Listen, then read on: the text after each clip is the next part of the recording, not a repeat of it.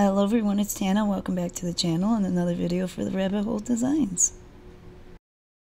Today we're going to be working with the new release for this month and starting off with the sequins.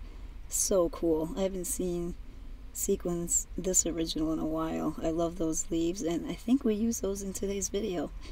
And the little sunflower heads, those will be cute in a shaker card. And I show you both just because I wanted to put them all in one bag. But look how shiny these leaves are. They're so sparkly looking. So in this month there are three stamp sets, one 6x6 background stamp, a stencil, and some hot foil dies. So here we're looking at, I believe this is called Cotton Flowers. I'll have all the names on the screen for you. I'll put them up there before I upload the video. And then we have, I forgot what this one's called as well. This is what happens when you get kicked to the car for your voiceovers. Yeah, I was running late with this video and everybody's awake and very loud in the house. So I turned on the air conditioning for 10 minutes in the car and came out to the car to do my voiceover. But I left the stamp sets in the house, so now I don't remember the names. But we will go, like I said, I'll put them all on the screen for you guys, and in the next video I'll read off the sentiments. How about that? I love the stencil because you have the masks as well, and it lines up perfectly with the 6x6 stamp. And there's all the masks. I did place some on the stamp off screen and they do fit just as well as the stencil itself. And I don't lay all these out on top of the stamp set, but you get the idea. You have a hot foil die for each one, I believe.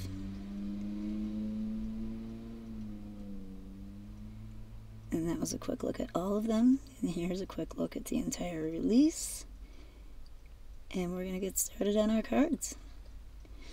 So I stamped out everything in the release. So for this one, I have that beautiful fall wreath and the two books.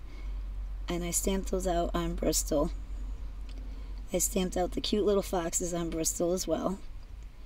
And then I stamped out the cotton flowers on Tim Holtz watercolor cardstock. And now this one I did in black, but they were all heat embossed. This one and the fox is in black.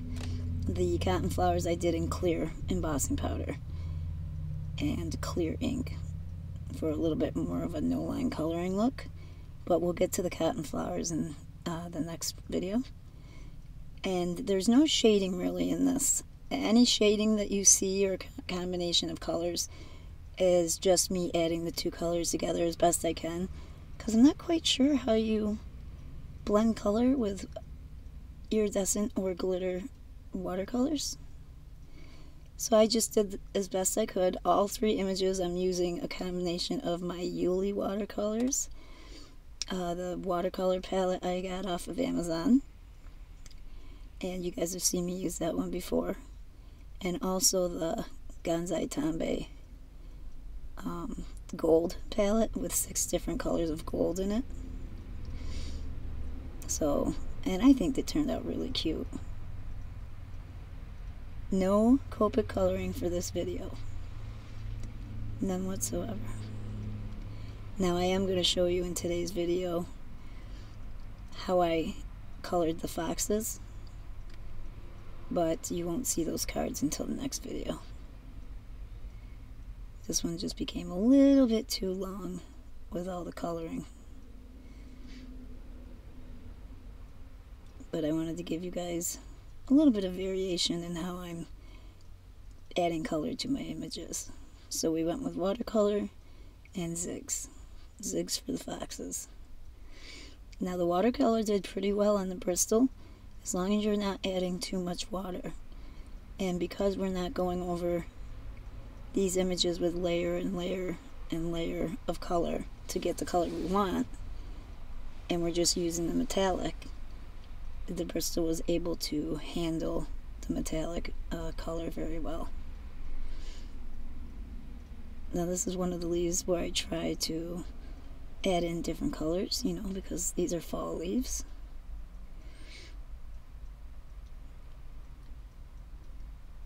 And on the other leaves, the green leaves, they're kind of split in half with a stamped line, so I just alternated green on those ones to give it a little bit more of a fall color look. And we also have a little bit of a different card shape for today's cards. 2 cards we're making today. I had hoped it would be 4, but like I said, time got a little bit away from me here. And it's not like I even showed you guys all of the color, and I kind of skipped through each section so that you would know what I colored, what type of image, you know. So here's a look at everything fussy cut. Here are the foxes. And here I'm going to show you all the colors I used. I believe this one is wine red, scarlet red, and bright yellow. And that red was a little bit too much of a deep red. So I did a couple leaves in that. And then I switched the color out. Oh my god. The heat in this car is tremendous already. I believe this is evergreen. Now this color for Zig is new to me.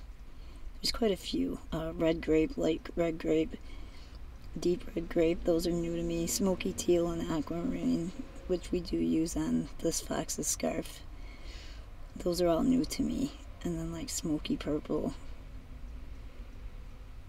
fog gray. I think it's called smoky purple. But here I'm going to skip through, show you how I painted one of their ears and noses, or cheeks.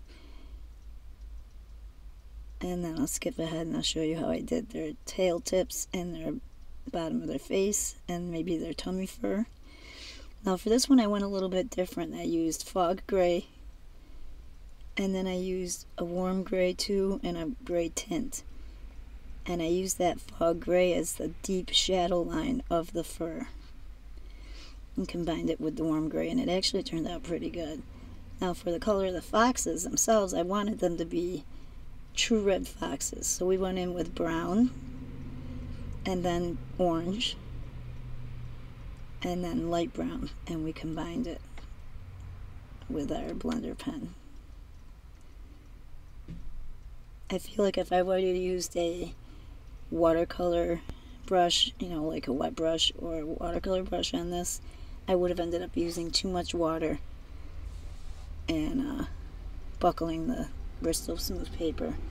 You guys might hear a knock in a second. And here I am using the smoky teal and the aquamarine on the fox's scarf. He's a cute little guy, isn't he? I think that smoky teal and aquamarine look good together. So now we're going to have them all fussy cut out after you get a good look at them.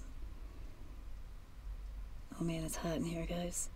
So now here's everything I've cut out that I was hoping to use in today's video, but of course the foxes have to wait till another day. Now my card fronts, or my card bases, are going to be 5 by 5. My card fronts are going to be 4.5 by 4.5. And the card mats, the black ones, we'll get to in a minute. Now for this card front, I'm going to score it every 1/4 inch. I'm scoring it, of course, vertically, but I'm going to end up using it horizontally, and instead of being debossed on the front of my card, it will be with the side that's embossed facing up. Then I took the second card front and I turned it like a diamond and made sure those points were at equal points on the scoreboard, and then scored every 1/2 inch. Turned it, I believe it's 180 degrees, so it looks like shiplap. And then scored it another 1/2 inch all the way across.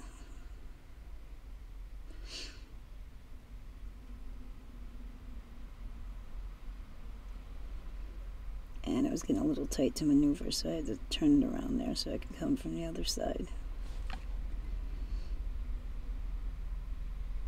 Man, that EC disappears quick when you turn it off. So now we're going to trim down our 2 black mats.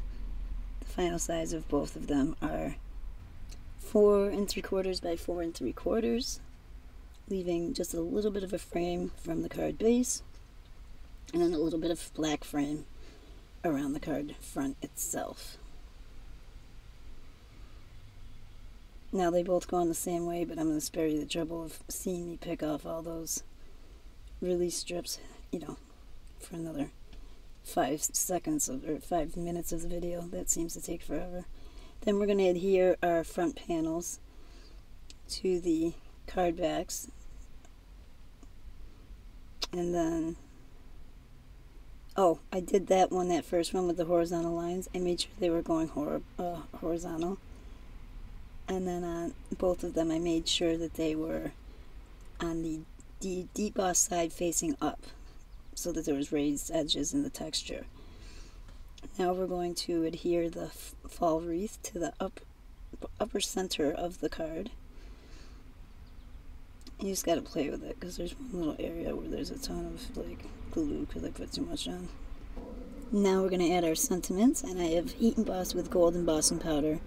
Autumn is calling, or no, falling leaves, autumn is calling, something like that for the one with the books, and then autumn holds a wonder all its own on the wreath card. I apologize for the airplane. It adds a little bit of a natural touch, doesn't it? When you hear no voices, but only an airplane, some bird tweets, a dog barking. Now, somewhere along the line, I lost the footage between adhering the first book with foam tape and the second book with foam tape. So you see me putting a little bit of glue on the foam tape for this last part of the sentiment. You'll see that we accidentally jump ahead to where the book is already adhered. So I put a little oops photo in there for you. Now here's everything all said and done. We have the leaves on that book square card, and just a little bit of the clear enamel drops colored with orange Copic on the second card. Here are the foxes to remind you what part of what you'll see in the next video. Hope you guys like what you saw here today. Don't forget to hit like and subscribe if you did, and hit that notification bell so you can be notified of all new videos. Don't forget to join Rabbit Hole Designs on Instagram, because there's always new inspiration from the DT. And don't forget about the Rabbit Hole Designs email so you can be aware of all new giveaways. We'll see you next time, guys. Bye bye for now.